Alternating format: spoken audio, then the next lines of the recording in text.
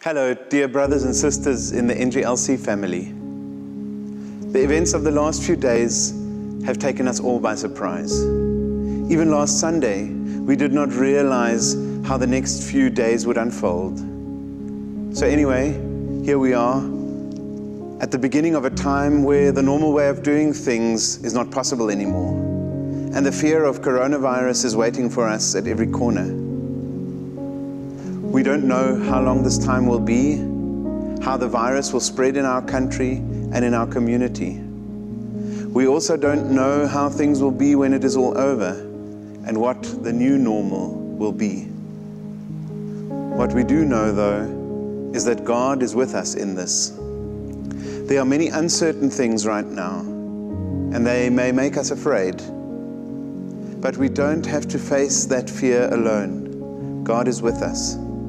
Especially in this season of Lent, we are constantly reminded that God is not a distant God, but a God that came to earth to be with us, to comfort us, to calm us, to hold us when we are afraid. Even long before the time of Jesus, the writers of the Psalms knew that their only hope lies in God. So let us hold on to the hope that we have and be encouraged by words from Psalm 46. God is our refuge and strength, an ever-present help in trouble. Therefore we will not fear, though the earth give way, and the mountains fall into the heart of the sea. Though its waters roar and foam, and the mountains quake with their surging, the Lord Almighty is with us. The God of Jacob is our fortress. In our Lent devotion series, we have been looking at Psalm 23. And I think it is not coincidence that exactly in this week we have planned to meditate on verse 4. Even though I walk through the valley of the shadow of death, I will fear no evil. You are with me, your rod and your staff, they comfort me. The valley of the shadow of death. Isn't that precisely where we are going through right now? Yes, it is true. For those of us who are healthy, we will most likely come out the other end of this valley without a problem. But the shadow of death is real, even if our worry and fear might be for a loved one and not ourselves. Have you noticed something? The psalmist is very realistic here.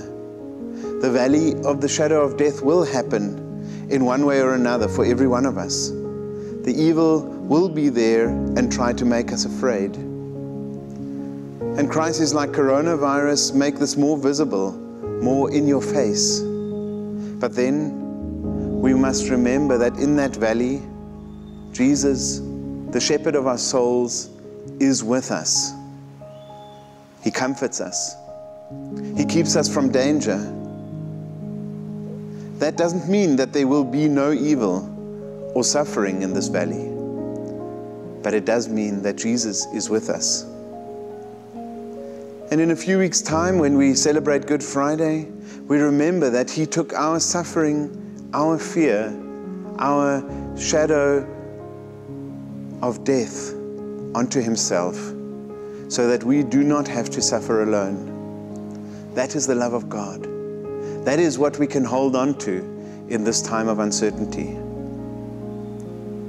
We do not know exactly what the future will bring, but we do know that Jesus is going with us into that future. As we go into this future, let us remember the shepherd we are serving and the example that He sets us. Even if circumstances might force us to not meet together in one place for some time, let us remember we are God's flock. We belong to Him. Let us reach out to each other via the phone or in smaller groups if that is possible. Let us not forget that God calls us to serve each other in our needs. And in this time, these needs may be very practical. If there are members who lose their income during this time, let us help each other to keep food on the table. If there is someone who is in self-quarantine, let us help them to get what they need. If someone should get the virus, let us help them however we can, without endangering ourselves, of course. Even if there is nothing physical that we can do, we can always pray. Remember, we are church because we belong to the body of Christ, not because we happen to meet in this building or any other particular building at any time. The body of Christ is wherever people do things in the name of Christ. On a practical level, Council will be meeting this evening, that is Wednesday, to decide the way forward. We will inform you by whatever channel is available to us.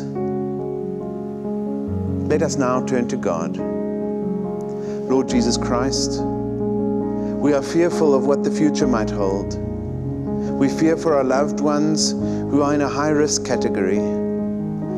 Protect them from this virus, and if they should get ill, help them to overcome the virus. Help us to remain calm and handle this situation in a responsible manner. We pray that the spread of the virus may be slowed down so that the doctors, nurses, and others in the medical system may be able to cope. We pray for strength for the doctors and everyone else who is caring for patients. Strengthen our trust in you, our shepherd, so that we can remain calm, whatever may come. We pray this in your precious name. Amen.